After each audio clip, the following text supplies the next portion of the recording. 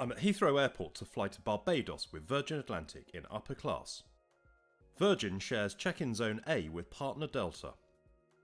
As I was travelling with hand luggage only, I skipped check-in and went straight to the upper class wing.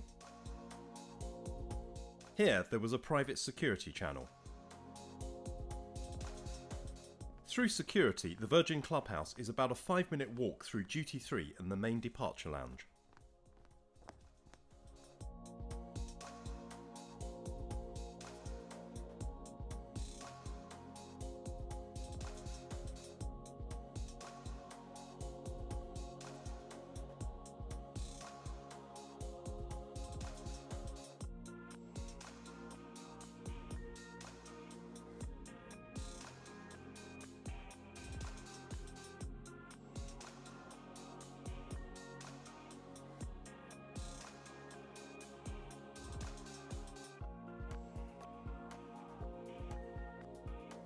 A full menu of hot food was available with table service.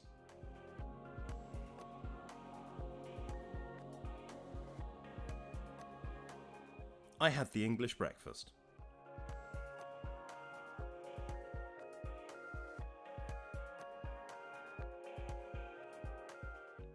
A great feature of the Virgin Clubhouse is the roof deck, with views across the airport apron.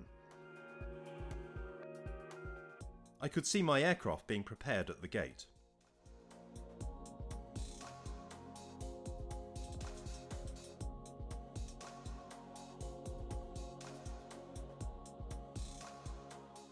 The gate was on the remote pier, about a 10-minute walk from the lounge.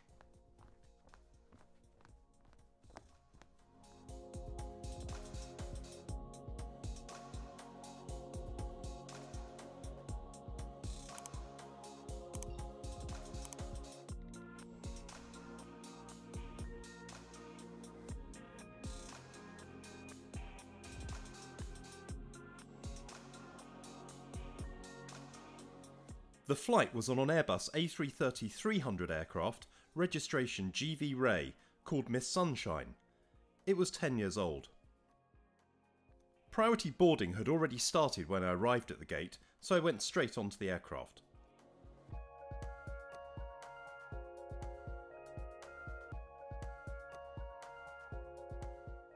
Upper class was in the front cabin of the aircraft. There were 31 suites in a 1-1-1 configuration. It was one of the older Virgin aircrafts with a herringbone layout, with all the seats facing onto the aisle. I was in seat 5A.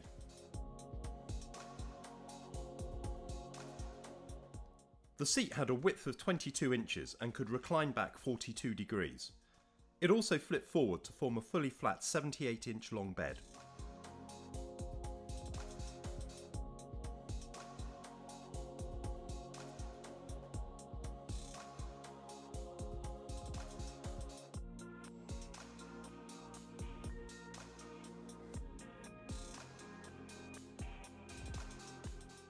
Next to the seat was a small storage pocket.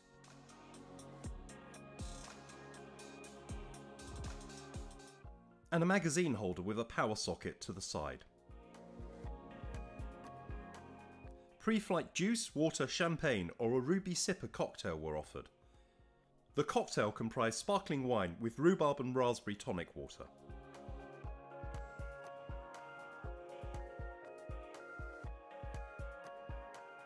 The amenity kit included some creams, toothpaste and toothbrush, socks, eye mask, earplugs and a pen.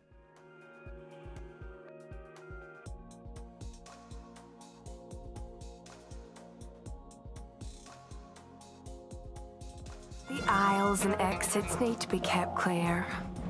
So, if there is anything you haven't put in the overhead lockers... Soon the safety video was playing and we were pushing back.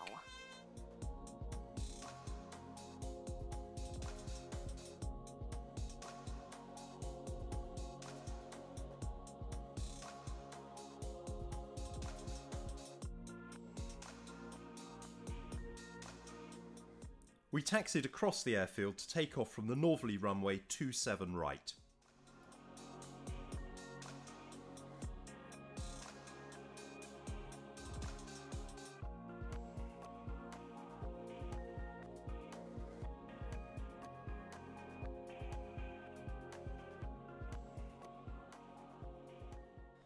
The flight time to Barbados was scheduled at 9 hours and 10 minutes, but today we were expected to complete the journey in just under 8.5 hours.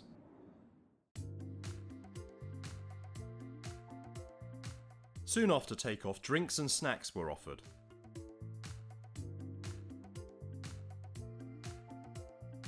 Good quality noise-cancelling headphones were provided for the entertainment system.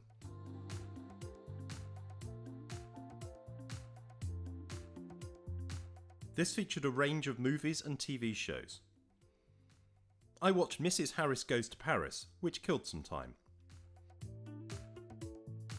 Wi-Fi was available at a hefty £21 for the full flight. It had download speeds of 18 megabits per second.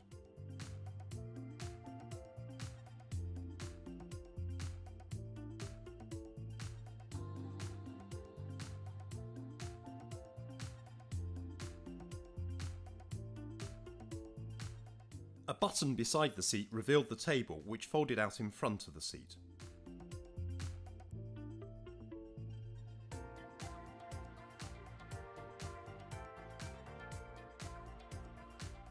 The menu included a choice of starter, main course and dessert. Additional main course choices could be pre-ordered in advance.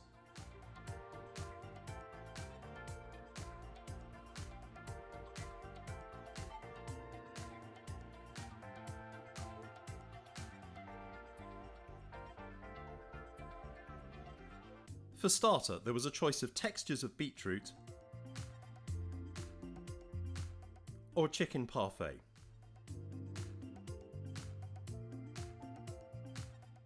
One thing that didn't impress me was the crew member taking the used knife and fork off of my plate and leaving them on the table for the next course. For the main course, I had pre-ordered the butter chicken curry. It was okay, but lacked any real kick.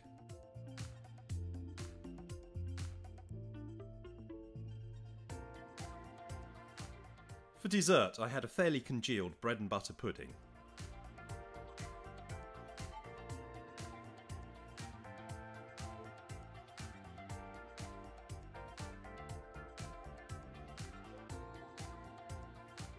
I finished with a plate of cheese.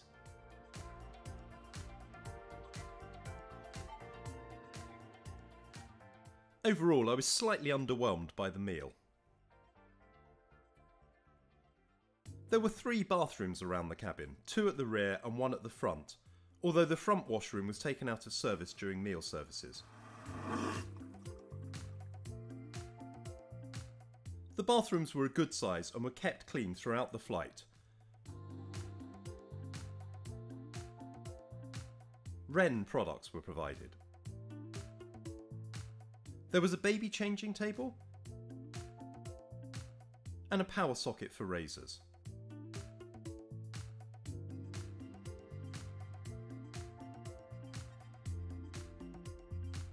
Also at the rear of the cabin was the upper class bar.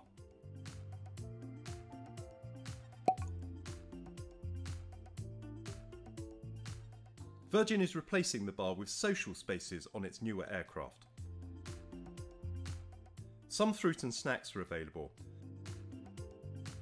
but a crew member had to be sought out to provide a drink as there was no call bell.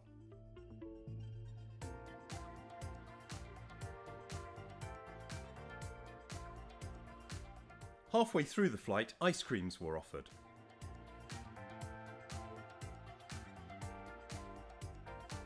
A soft duvet cover was provided.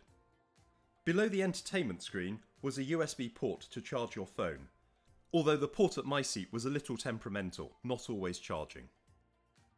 In the second half of the flight, the seatbelt sign was on for a good period as we encountered turbulence.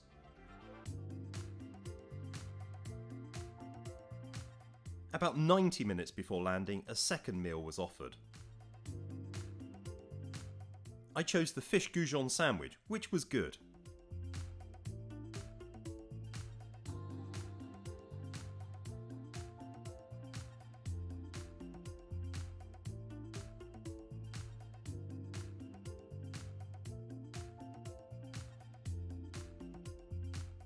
We flew over the island to approach the airport from the west.